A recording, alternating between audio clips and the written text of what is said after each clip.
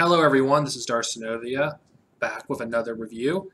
This time, it's a review of the episode 1 one-shots. Oh,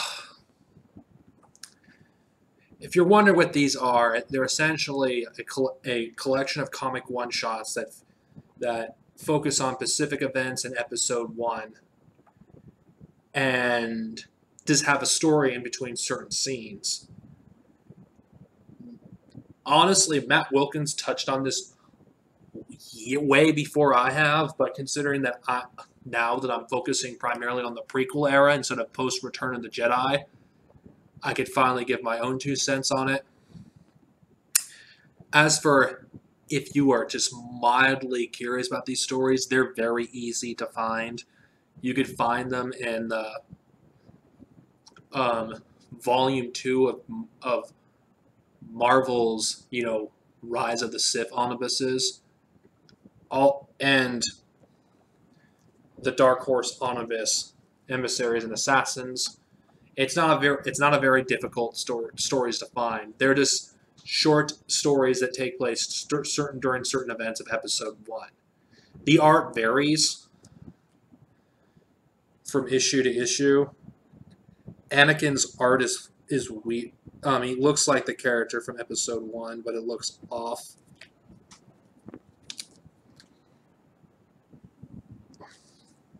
But it looks like the character from the movie. It's just an unnecessary short story. Padme is... Oh, God, this art is terrible. It's one of the few stories in the expanded universe that focuses on Padme, but it's like this is it. It's just her and Jar Jar Binks going on a short adventure during the events before the pod race in episode 1. It's like, seriously, the story was trash, and if you don't like Jar Jar Binks, you're gonna hate this story.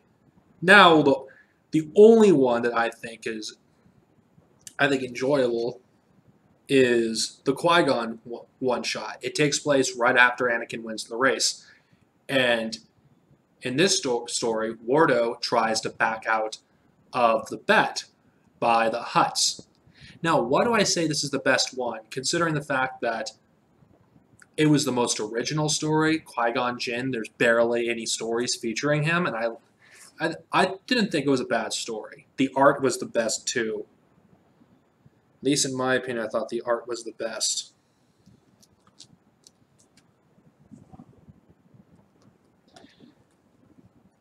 Honestly, I did feel like this one was okay. I wouldn't buy a fucking omnibus for this one story. I don't think it's a bad one. Now, the Obi-Wan one is the absolute worst. In fact, I skimmed through all of it because most of it is just a recap of episode 1 through Obi-Wan's perspective, and the art is fucking awful.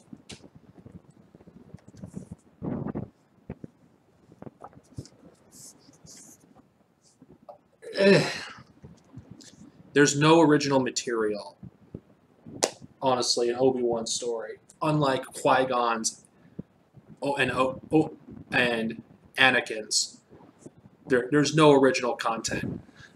Yes, Padme has original content too, but hers is garbage. Out of all of these, the only one that I would probably recommend if you want to read a one-shot of these is Qui-Gon Jinn's, considering I thought it was good, but the rest were... To be honest, this entire thing was garbage.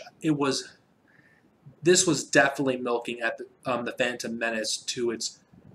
They were milking that cow for all it was worth. It's like EU writers. There's so much things they could have done with the expanded universe at this point. I mean, Jade Watson was writing adventures with a young Obi-Wan and Qui-Gon Jinn. John Ostrander and along those other writers were writing stuff about the Jedi Council members.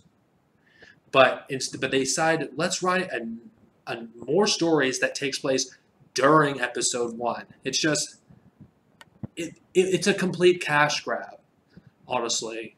It's not worth anyone's time. And it's not worth going to the effort to tracking these down.